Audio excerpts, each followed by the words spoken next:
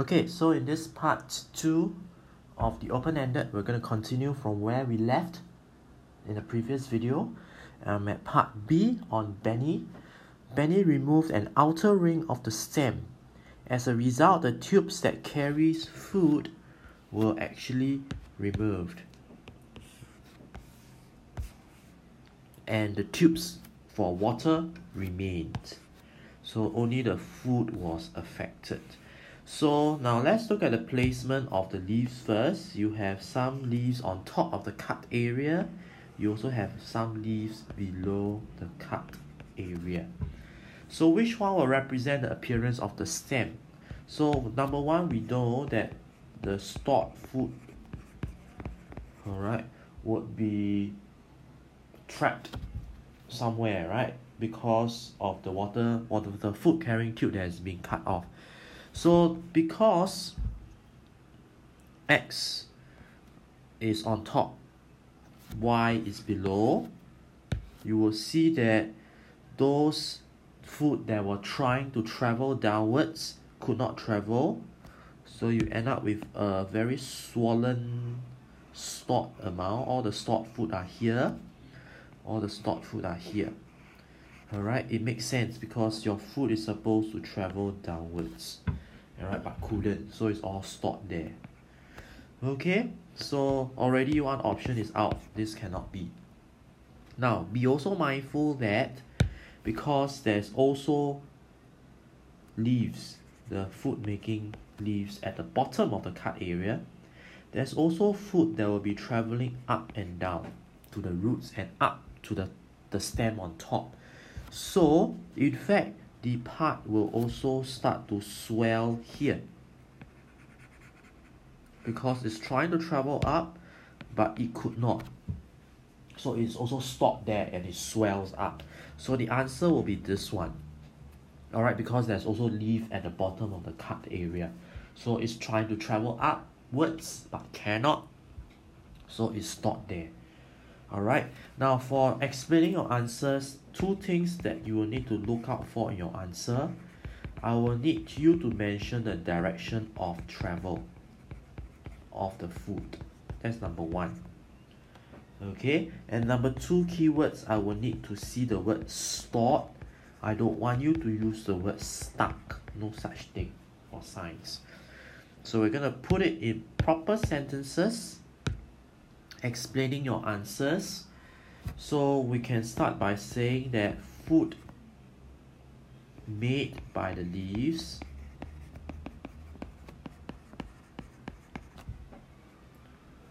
travels downwards but are stored at X because food carrying tube was cut off. Okay, now this is only one point. Second point, you mentioned about traveling downwards. We also got to mention about traveling upwards. So food made by the leaves below travel upwards but are stored at Y because the tube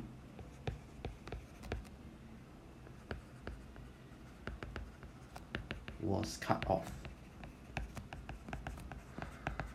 Okay, so you have to mention two because of 2 marks. The one that's traveling downwards, the direction downwards, and also upward direction. 2 directions to mention. So if you only mention one direction, you will only be getting half of the marks allocated. So you need to mention 2 directions. Okay, that's why the swollen part is at both. Okay, question 37. Diagram shows the cells taken from different parts of the cactus plant. So you have one that is taken from the stems, the other one taken from the leaves. What is the function of Q then? Alright, Q is actually a cell wall, right? It's all pointing towards the outer part of the cell. So what is the function of cell wall? It gives the cell or gives the plant its shape. Alright, that's the purpose of the cell wall.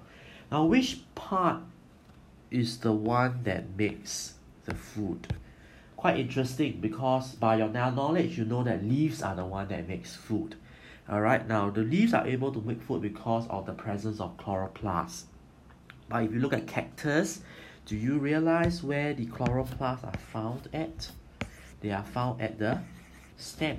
So quite interestingly, instead of the leaves that makes the food, it is the stem that makes the food. So this is my choice. Why? Let's talk about the evidence. Chloroplasts, evidence are from the picture, are found only in the stem cells. So the cells can trap, this is the result, the so part. So we need to talk about the usual, trap sunlight for the plant to make food. So that is explaining the purpose of chloroplast, so that it can help to trap sunlight for the da. Okay, question 38.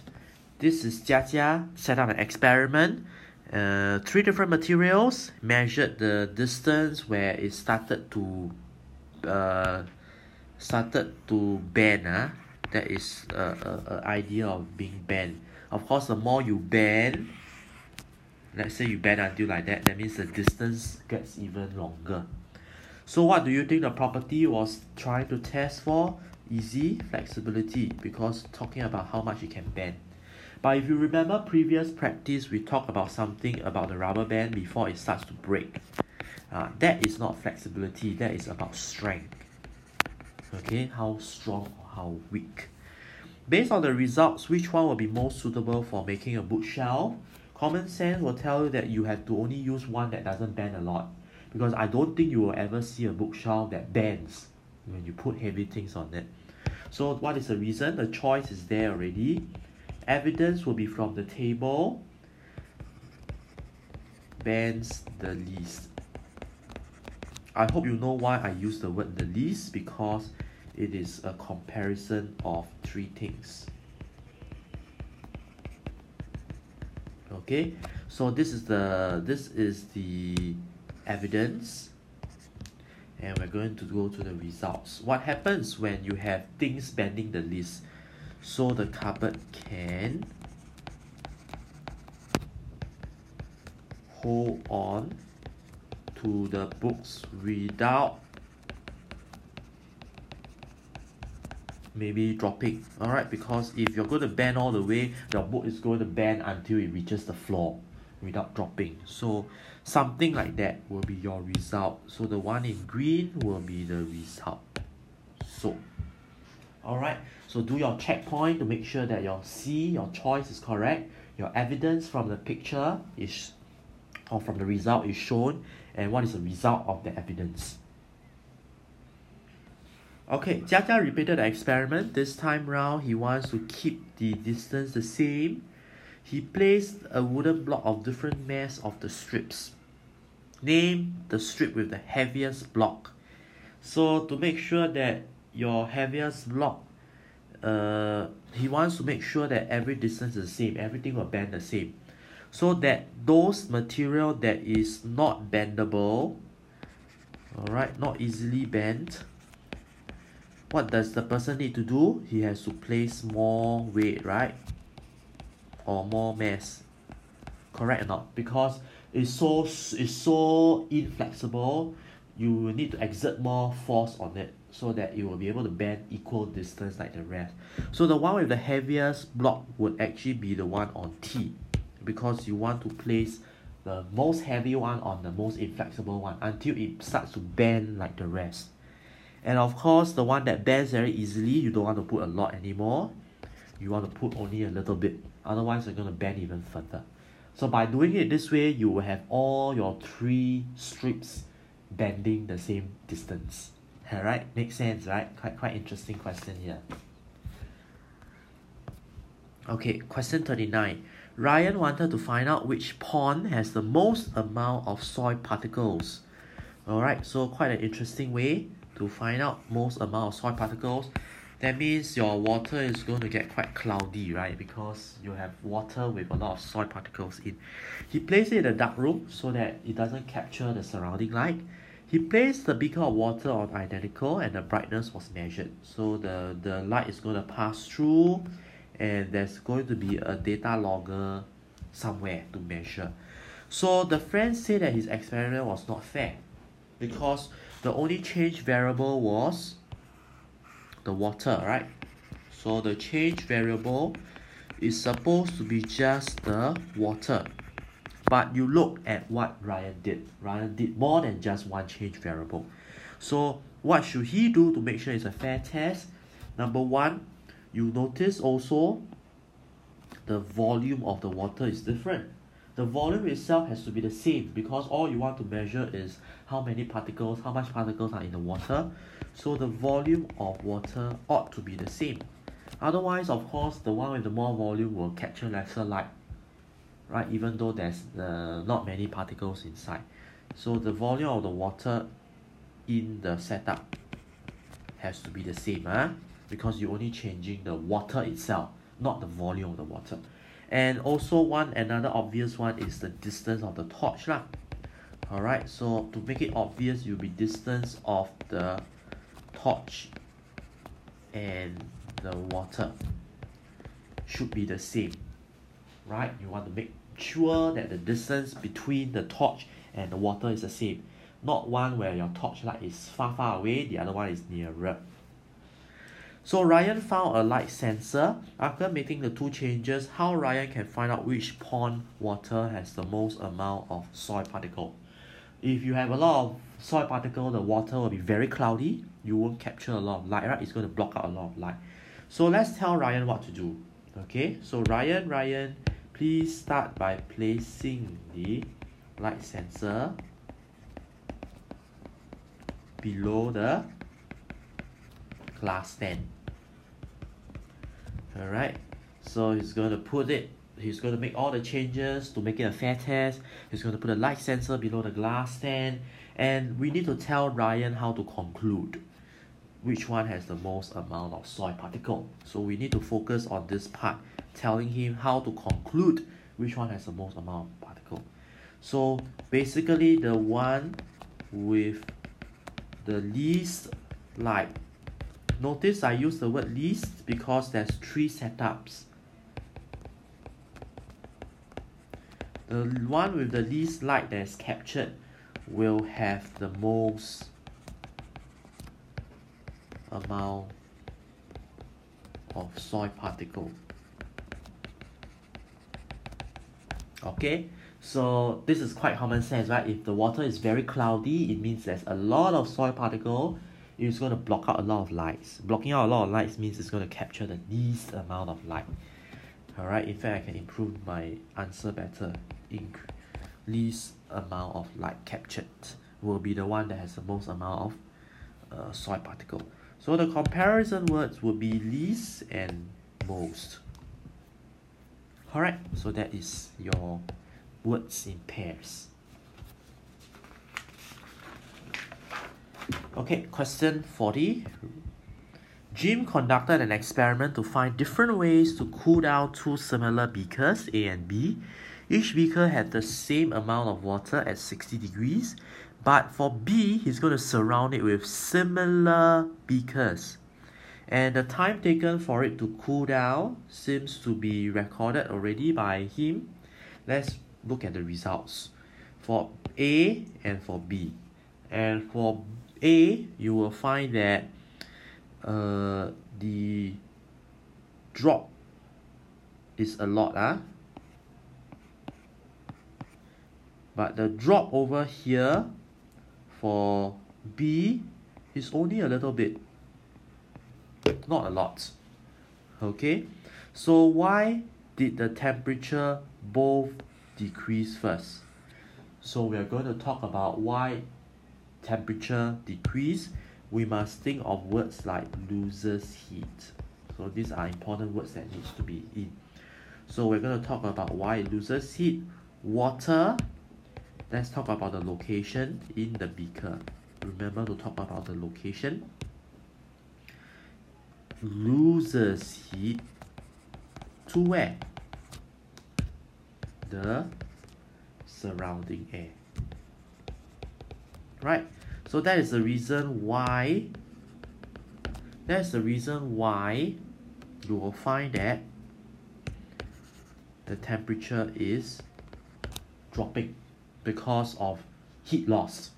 So water, where in the beaker, loses heat to where? The surrounding air. So those that are in red are the location that a lot of students always miss out. You have to mention that. Now, how come the temperature of B is much higher than in A?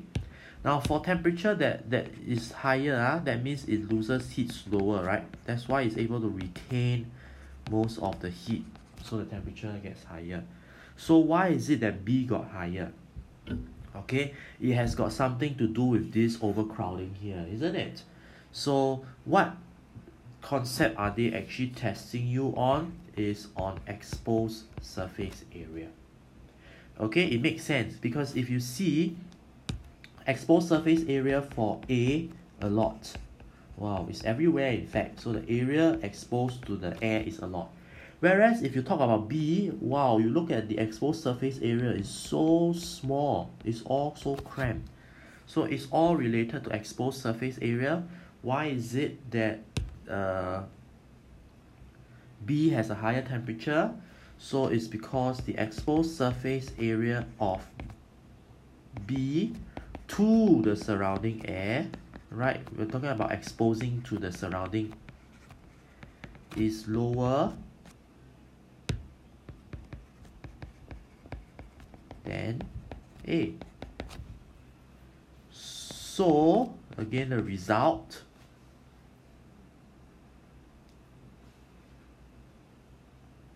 B loses heat slower than A. Can we check that the comparison words are in? Lower, slower.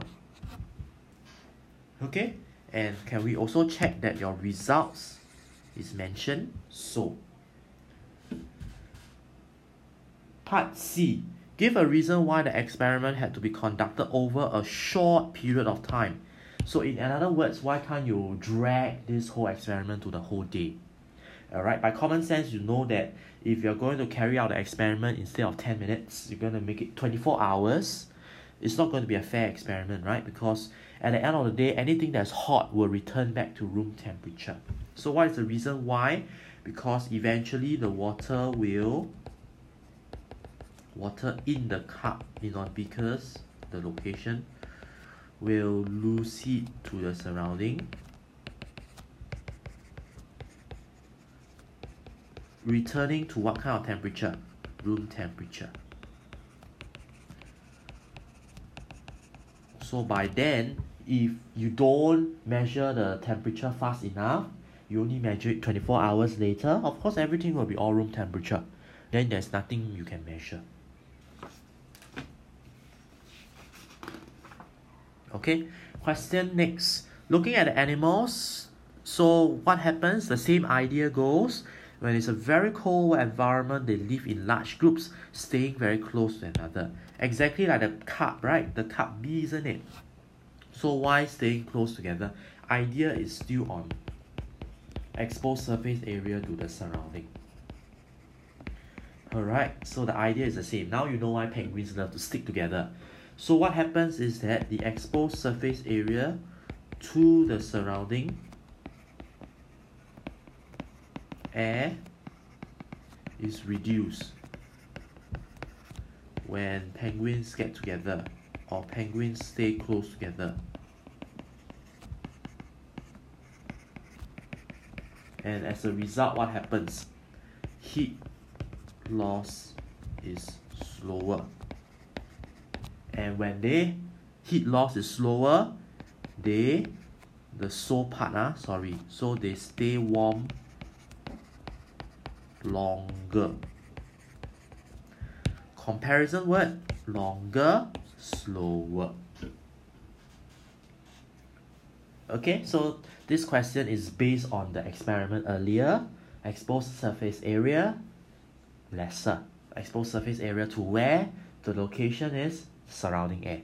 So when it's reduced, heat loss is slower. And heat loss is slower, they keep warm longer. Alright, so next we are at our final last question.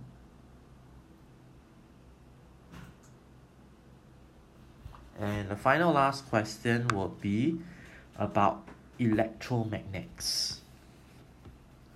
Anthony coiled wires around an iron rod, so you know that because of this is going to become a temporary magnet, or what we call as an electromagnet. He placed a magnet and it moved away. Why does it move away? Okay, it's because the iron rod has become an electromagnet. Alright, now if you recall what we learned in P4, how to test whether something is a magnet, alright, is when it starts to repel. Attract alone is not enough to tell that whether something is a magnet, because magnetic materials can also attract. Am I right? So, but the moment it repels, then I can be sure both are magnets. So because one has become a kind of magnet, electromagnet, so what happens? The light poles face each other. Sounds familiar, right, this sentence? So the result is they repel. Again, my result doesn't copy the question. The result moved away. I use the word repel. Okay, so your results, please remember, cannot repeat from the question itself. It must be from your own result. And usually it's a science keyword. So why? Because it becomes a magnet, it repels, light poles face each other.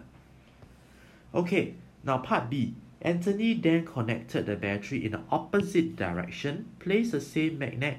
Now they move towards. What can you conclude about the iron rod when he connected in opposite directions? Okay, now in opposite directions, they start to move towards. That means it starts to attract. Right, now it attracts only when it is unlike poles. Correct or not? So what can you conclude about the iron rod? Now instead of being moving away, they are being attracted. It must be because the poles of the iron magnet or electromagnet has changed. Alright, initially it was repelled because maybe they were light poles, but right now because the poles have changed, that's why they are attracted. Okay, so that's one possible answer.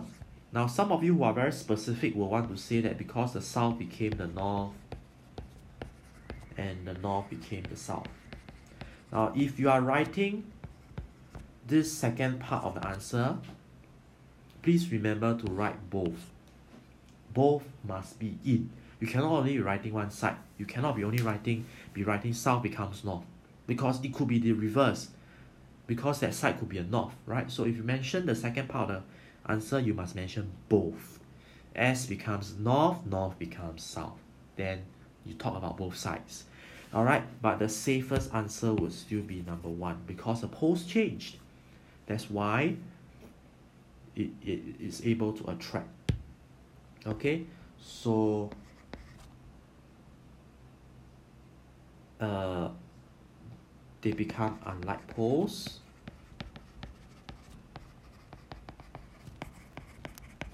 And attracts. Unlike poles to the bar magnet. Okay, That's why both attracts. Okay, so we have come to the end of the open-ended section. I hope you have a deeper sense of understanding on how to answer open-ended questions. And so I will see you again.